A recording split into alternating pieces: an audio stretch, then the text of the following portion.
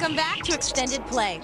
Mario's occasionally overshadowed brother Luigi has finally stepped into the spotlight, or more accurately, the flashlight, as he sneaks around in the shadows hunting ghosts. Now, we've seen a lot of sneak previews of this game, but how does it pan out when you play it all the way through? Here's our review of Luigi's Mansion. Mario! Mario? Mario! Wherefore art thou, Mario? He's somewhere in Luigi's mansion.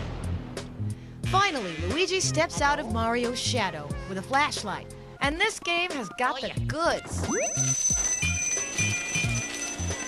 You play in a mansion with old furniture and other bad things. If you want to save Mario, you gotta clean out all the ghosts.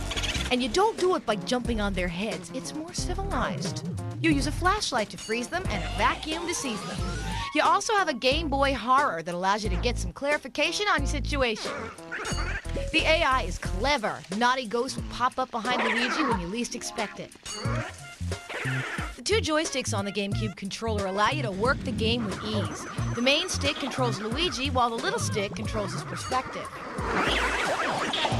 The cartoony graphics are solid. Its lighting and transparency effects are spectacular.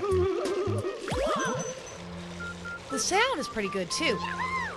Hearing Luigi scream for his brother will put a smile on anybody's face. Mario! Mario!